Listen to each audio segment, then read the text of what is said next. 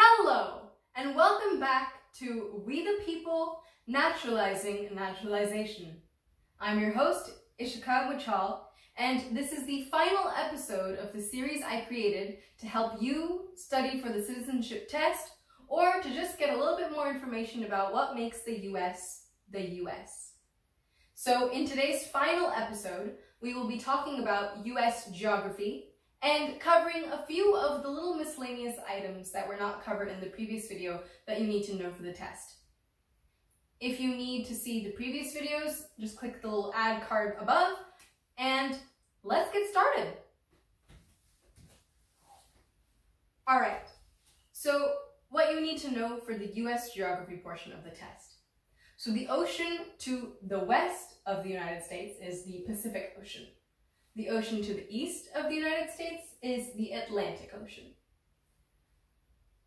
Then there's a question on the test that asks what states border Canada. You have to name one state that borders Canada. So that's Washington, Idaho, Montana, North Dakota, Minnesota, Michigan, Ohio, Pennsylvania, New York, Vermont, New Hampshire, and Maine. Those are the states that border Canada.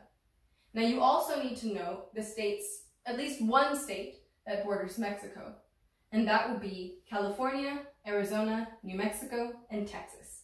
So know at least one of them.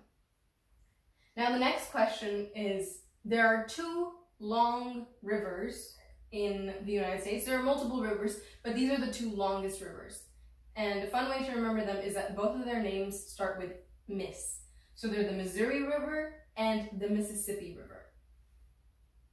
They're not on the map, but they flow somewhere here. Okay, the next question is, what were the 13 original colonies? This was pre-Declaration of Independence, pre-Revolutionary era, when these states on the East Coast, some of them were still colonies that had not become original states. And then they became the 13 original states. And this is what is on this is what the 13 stripes on the American flag represents. So those 13 original colonies were New Hampshire, New York, Massachusetts, Rhode Island, Delaware, Connecticut, Pennsylvania, New Jersey, Maryland, Virginia, North Carolina, South Carolina, and Georgia.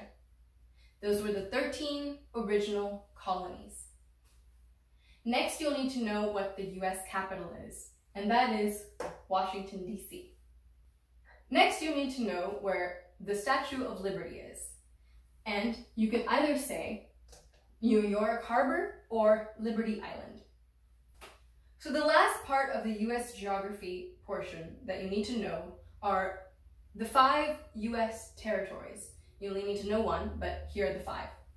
Puerto Rico, Guam, American Samoa, the US Virgin Islands, and the Northern Mariana Islands. Those are the 5 US territories. Now remember that Hawaii and Alaska are part of the US. They are just non-contiguous parts of the US. That means they're not connected to the main body, but they are not territories, they are states. Okay, that covers US geography. Now let's get to some of those miscellaneous items that you need to know for the test. Okay, let's start with some terms that you should be familiar with.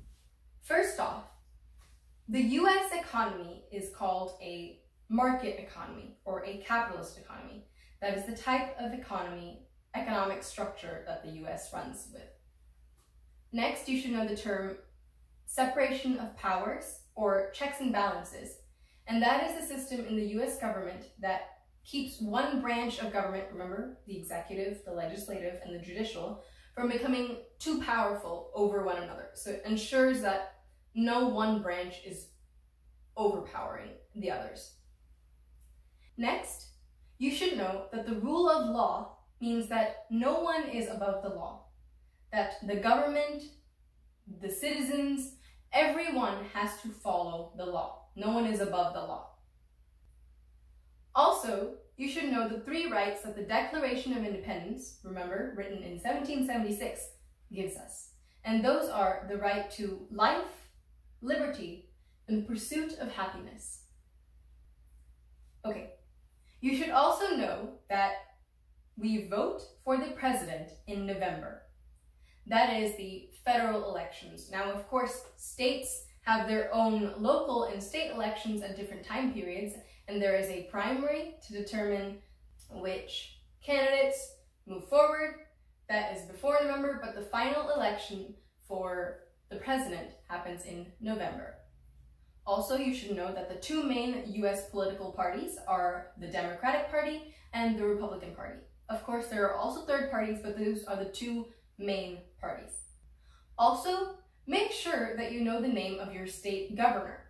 This will, of course, differentiate based on which state you are in, so make sure to look that up. As well as the name of your president, vice president, and speaker of house, your representative, your senators for your state, and know the political party of the current president, know the name of the Chief Justice, and know how many justices there are in the Supreme Court.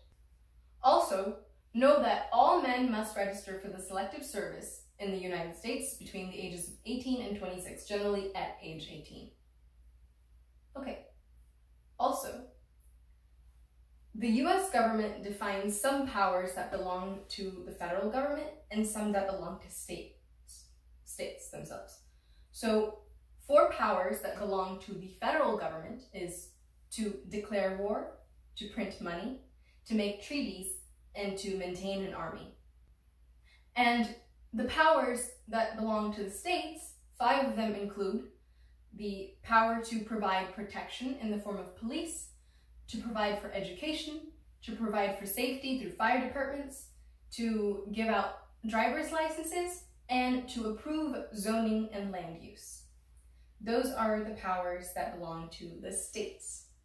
Now remember, the Bill of Rights 9 and 10 have to do, Amendments 9 and 10 have to do with reserving powers for the states and the citizens so that the federal government does not become overpowerful and is not capable of limiting the states and citizens' powers that are not listed in the Constitution.